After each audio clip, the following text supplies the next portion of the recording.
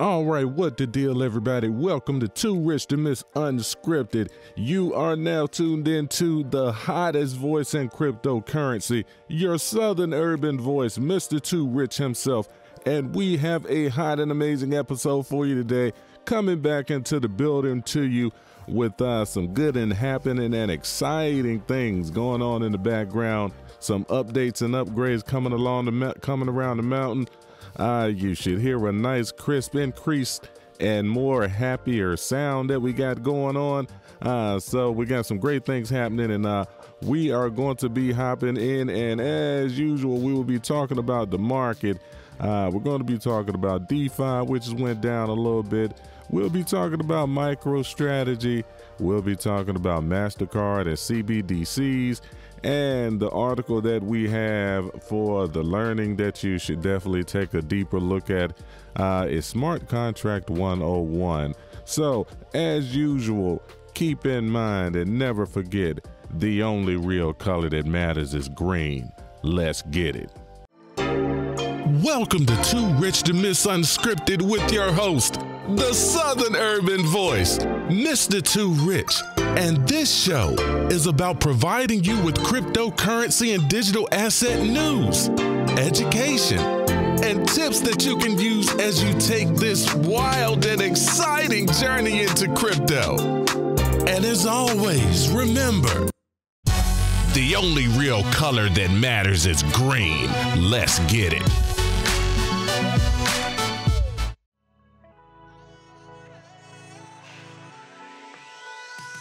Speaking Software Show is more than a podcast, but also a resource for software developers at any stage of their career. A no-nonsense guide to all things soft in software development. But more importantly, a 10-year developer working abroad successfully is now available to help you, software developers, worldwide, to be their best. Find out more at www.speakingsoftwareshow.com.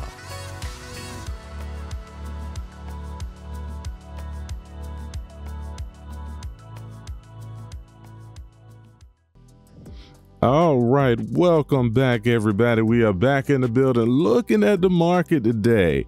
Well, actually, first and foremost, always and never forget to follow me on all of my platforms here. Let's bring the screen up. Be sure you go through and follow me on 2Rich2Miss on YouTube. Like, share, and subscribe. Be sure to follow me on Twitter. Shout out to all of my new Twitter followers.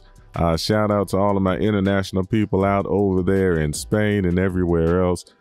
Shout out to all my people over there in South Africa.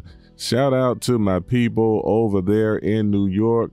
We are on the New York City podcast network out there in New York City. So we're getting some listens out there. Shout out to all of y'all. We got a great episode coming up this week.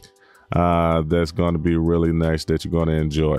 All right, so let's go on and hop right into it. Looking around at the market is red right now, and you know how I feel about red days. I love red days because red days are the days when you're DCAing in.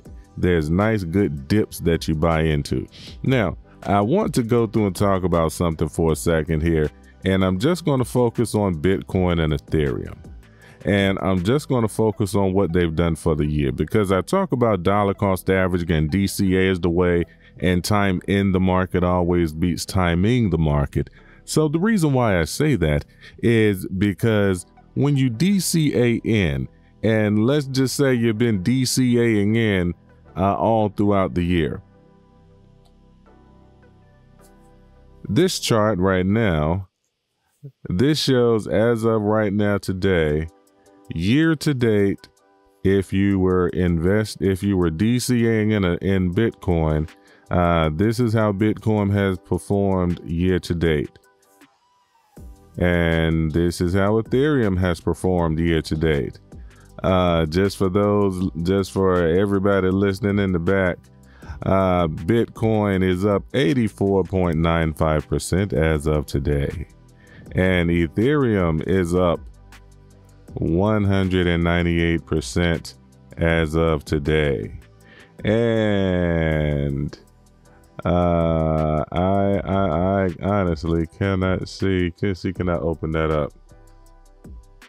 Let's see. And if you go into the altcoin forest, I had to go over there and look at that again just to make sure I saw that right. Link, if you're looking in the altcoin forest, Link is up, just to show you a little something. Year to date, Link is up 539%. Let's see what else we got. Oh, Aave Lend, 3,000%. So, I mean, you know, this is crypto and this is the altcoin forest. So it gets real over here. There's a lot of gains to be made over here, but you can lose your shirt over here as well.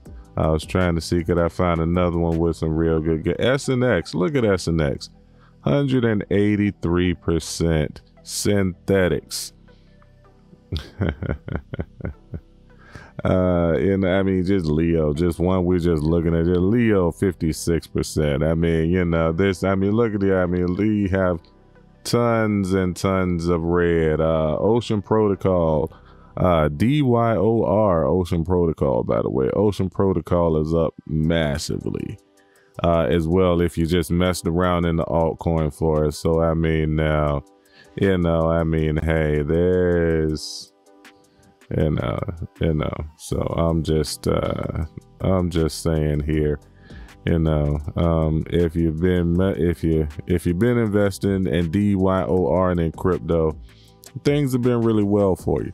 Now, so when I say red days are great days, red days are great days because when there's a dip, you go through and buy into these dips because your portfolio and your bag grows. And that's why I say DCA is the way. And time in the market always beats attempting to timing the market. We never know when the price is going to really go from, we don't know if this price is going to go from 13 to 20 or 20 to 15 or whatever. But one thing we do know, it'll go up a little bit, it'll go down a little bit. It'll go up a little bit more, it'll go down a little bit. It'll come up, it'll go down, it'll go up, it'll go down. But overall, it's been going up. And the fundamentals that we have in place just say that it's going to continue to go up. So that really kind of takes us right into our second article here. Our second article that we have here, just talking about MicroStrategy, goes right in just to reiterate specifically what we've been talking about and what we've been saying here. And it just that since they made their investment, look at this right here. The Bitcoin that they bought, now obviously they bought a lot. They bought like 425 million. So the Bitcoin that they're holding right now has increased in value by $103 million. $103 million in the last 79 days. Now, even with them as a financial institution with money at the level that they had, do you really think that they could have got a 24% return on investment in the last 79 days, even at their level, by doing nothing but just holding on to it? I mean, you know, there's 18 total companies that are holding Bitcoin on their balance sheet right now. Let me see, can we pull that up right quick? Let's see, can we pull this up? Companies holding Bitcoin. Let's see here. Let's see if this one is it. See if we can just pull it up real quick. If not, we will definitely move on. Let's see, because there's a top list.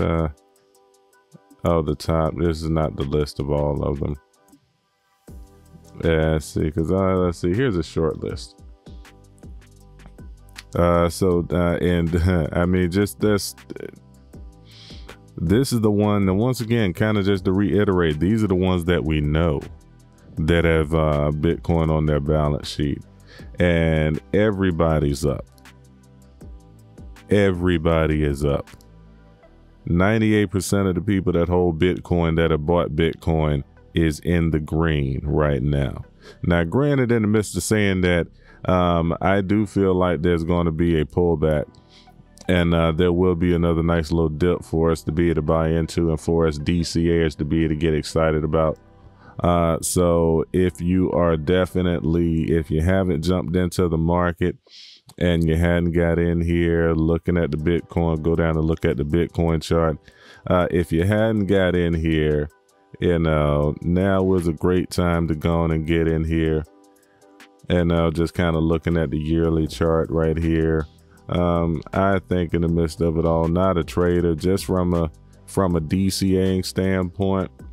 And I definitely think it's very possible that we do a little dip here that'll give a nice little value position, because I'm more so looking at accumulating the most at the lowest price over time, because you buy into these low positions, you accumulate more over time, because I have a longer time horizon. So when you have a longer time horizon, you go through and buy like this dip right here, and then then you get this dip right here, and then you get this dip right here, you get this dip right here, and then all of these dips that you got, and then the price comes up here, you get this dip right here, there's a dip right here. By the dips, DCA is the way. And as I showed you on the previous chart over the year, Bitcoin is up over 89%. So that's something to keep in mind as well. You're working with the asset that's been going up all this year, and with the fundamentals and the current macroeconomic situation that's going on overall, if you look at it with the financial system, hey, it is what it is. Gold, silver, Bitcoin. Bitcoin is the new digital gold. When you understand its purpose and you understand the purpose of the rest of the coins in the market, and you can start to really look and decipher what is a real coin versus what is a quote unquote ish coin, then you can continue on and make it do what it do and find those good products when you're doing your DYOR. But it is what it is, digital gold, it is Bitcoin. And, the smart money is already over there doing it. The question is, what are you doing to create a hedge to the funds that you have already accumulated? Or if you hadn't accumulated any funds just yet, why are you not DCAing your way into this thing called Bitcoin? All right, let's go into our last article right here.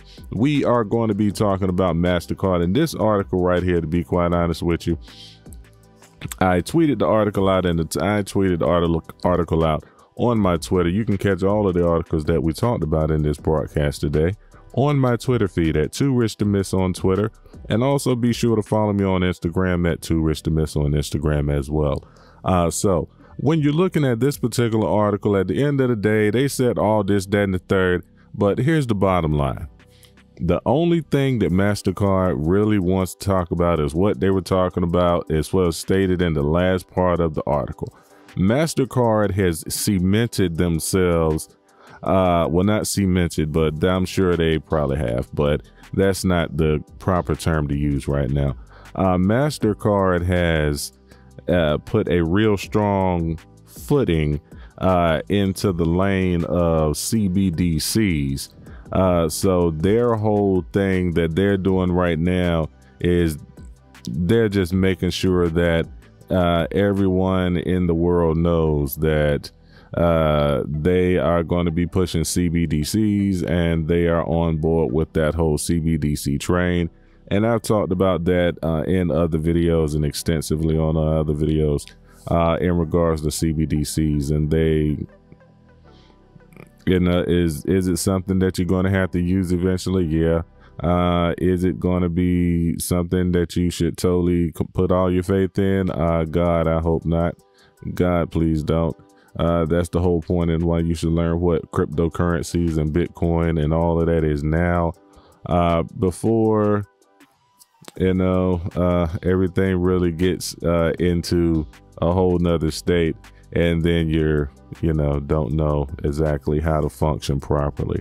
So with all that being said, I appreciate you coming out here and checking me out. We have an amazing episode that's coming up this week with SpeakingSoftwareShow.com on the podcast. And he's going to be dropping some gems. I mean, this guy, we're going to put out one video here right after this one comes out here. We will have our video out by lunchtime today. So all of you people that check me out during lunchtime, you'll be able to see this video. So we have all of that going, a lot of wonderful things happening. The show is going to be getting better, and we thank you for all of the people that follow me, and shout out to the 95% of you that listen to me and watch the videos, that haven't yet subscribed. Shout out to all of my new people out there that are checking me out there in New York City. So we are going to catch you tomorrow. And as always, never forget, the only real color that matters is green. Peace.